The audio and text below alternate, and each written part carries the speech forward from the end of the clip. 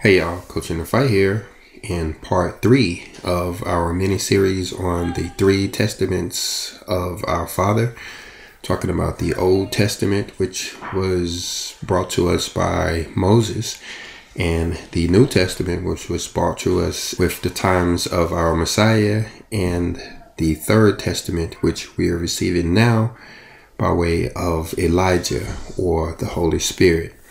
And that's part of what all we're learning here in this Third Testament of the Bible, here in chapter 38, which is about the 3 divine revelations and the 7 seals.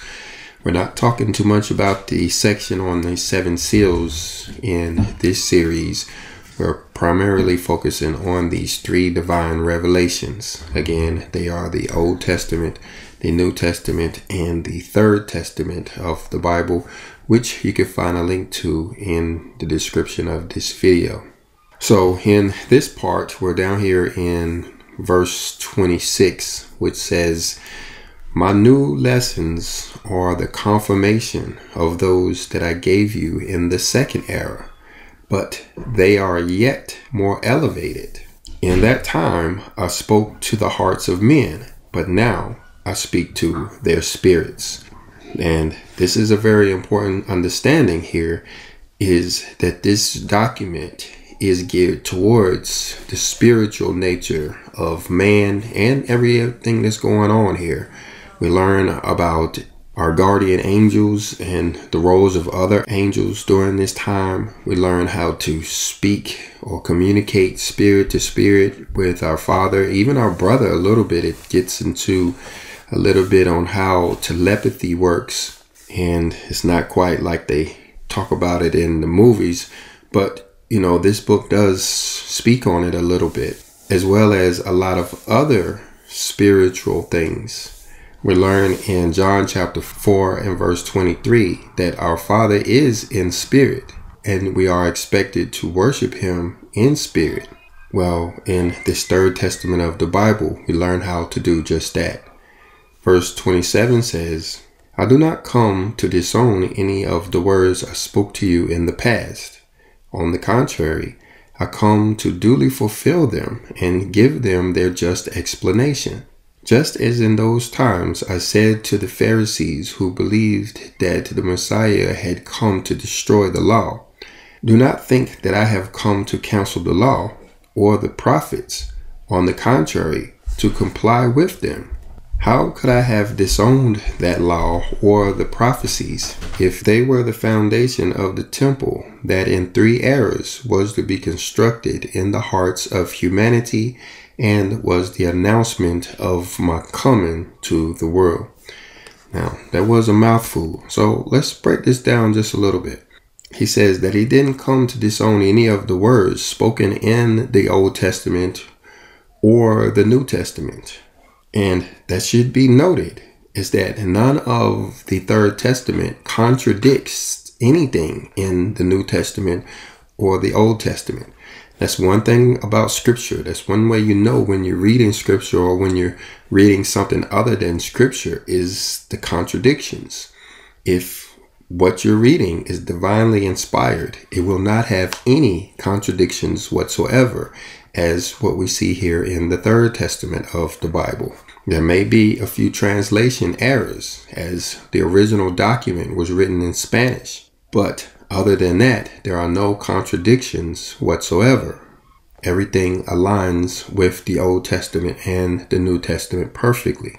And just like it says here, the Third Testament provides us with an explanation of many of the things that was misunderstood in the Old Testament and the New Testament.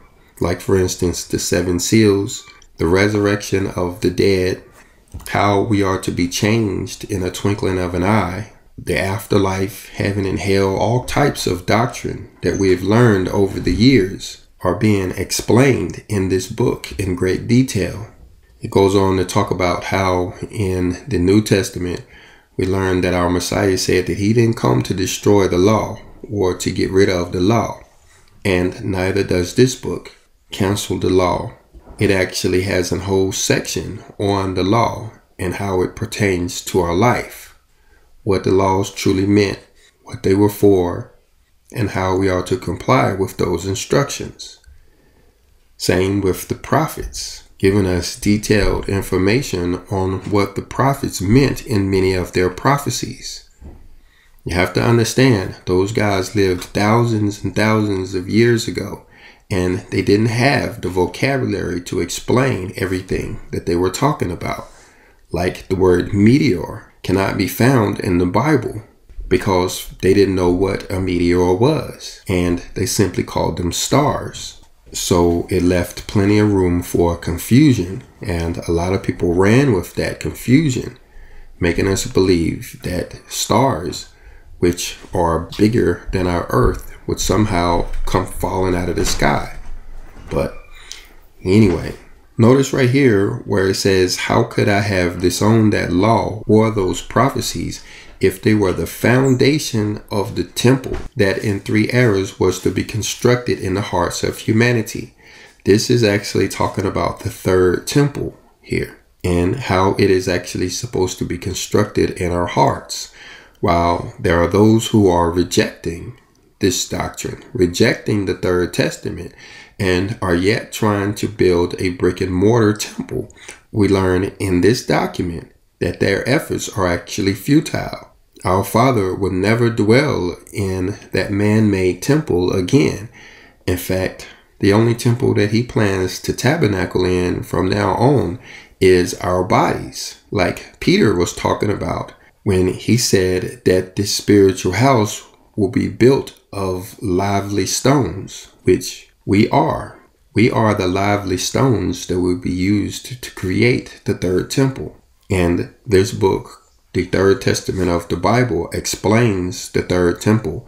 So those prophecies and the laws are the foundation for that temple. In other words, we had to understand the laws and obey those laws. And we had to understand the prophecies, which are the promises of the third temple and the announcement of the kingdom of heaven. And he also spoke about his coming to the world. But stay tuned.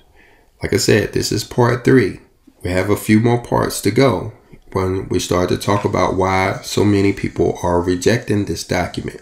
It's going to go into detail who they are and what will be the end result of their detractions and the benefits to those that actually believe in this word and actually obey what it says. So make sure you subscribe.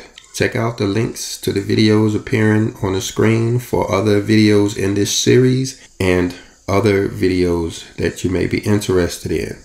Leave a comment before you go. Pray for us, and shalom.